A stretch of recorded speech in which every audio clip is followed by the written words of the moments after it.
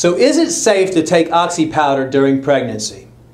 Oxy-Powder has been thoroughly tested through FDA-approved phase 1, 2, and 3 clinical trials. It's achieved a great success rate, and through its clinical trials, there were no harmful side effects noted. So is Oxy-Powder safe to take while pregnant? Well, due to strict FDA regulations, I'm not able to give medical advice about whether it's safe or not to use during pregnancy. However, I can share some of my own personal experiences. For example, my wife used Oxy-Powder after the first trimester of her first pregnancy and second pregnancy. My sister-in-law also used Oxy-Powder throughout her pregnancy, beginning at week 4.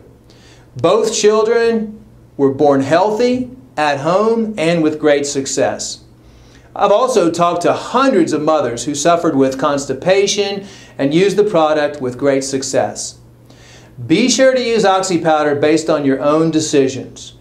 If you'd like to do some research, you may go to oxypowder.com/research.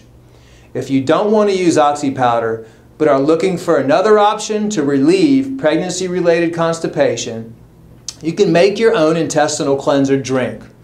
Take a gallon of distilled water, add 2 ounces of organic aloe vera juice, 2 ounces of organic raw apple cider vinegar, and squeeze the juice of half an organic lemon into it.